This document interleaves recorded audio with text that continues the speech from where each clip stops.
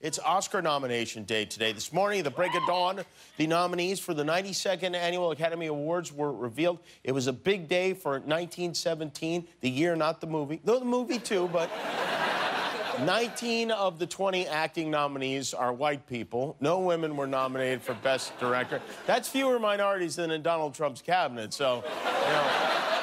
The movie Cats got shut out, so no cats were even nominated. Oh, actually, Universal, the studio that made Cats, pulled the movie from Oscar contention, which is always funny, because they probably didn't need to do that. I mean, that's like Mike Pence pulling out of contention for a Soul Train award. It's unnecessary. Double congratulations to Scarlett Johansson, who got her first and second ever nominations today for Marriage Story and Jojo Rabbit. Best Supporting Actress, Best Actress. Renee Zellweger was also nominated for Best Actress for her role as Judy Garland in the biopic Judy, which, as far as I know, does not exist. No one I know has seen that movie.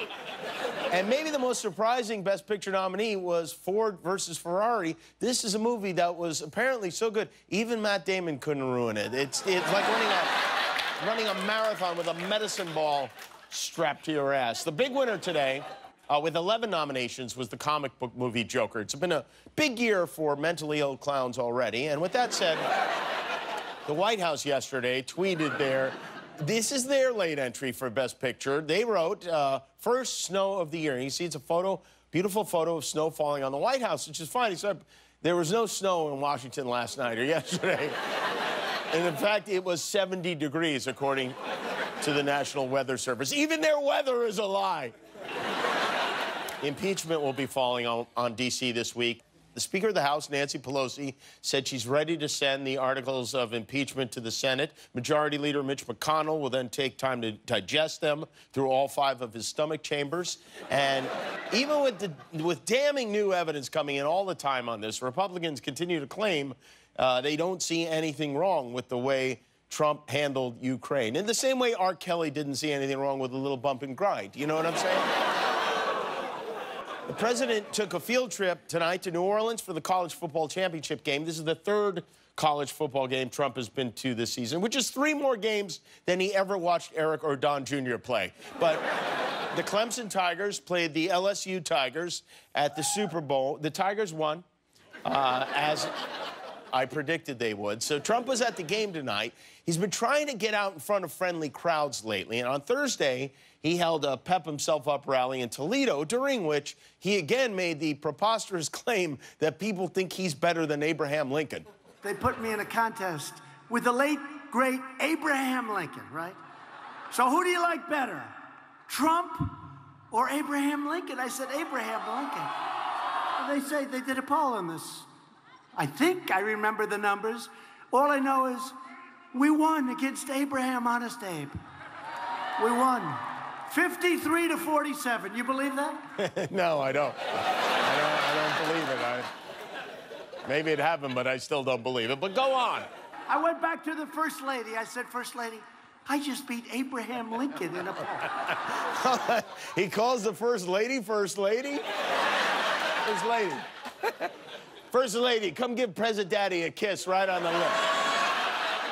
Trump also, a week after almost running us into a war, loudly complained that he didn't win the Nobel Prize for Peace.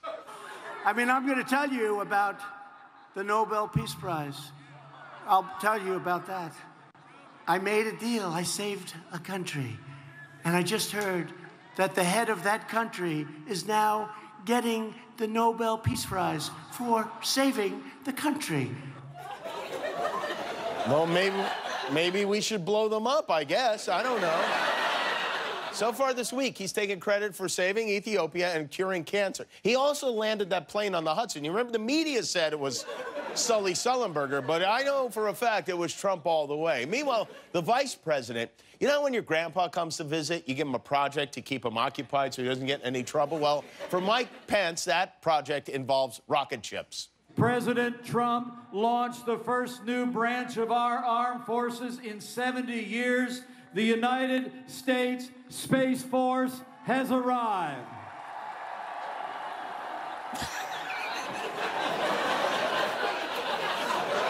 And then they put him in a box full of packing peanuts and shipped him home.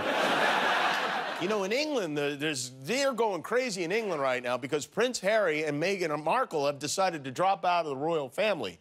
So there was an emergency meeting of the Majesties today to discuss this. The Queen held the meeting with the whole family at one of her country estates. I would have loved to have been a fly on the cucumber sandwiches for that one, I'll tell you that. This is causing a lot of consternation in the UK. The Queen is said to be disappointed and hurt by the decision, which is, I just don't understand. Let me get this straight.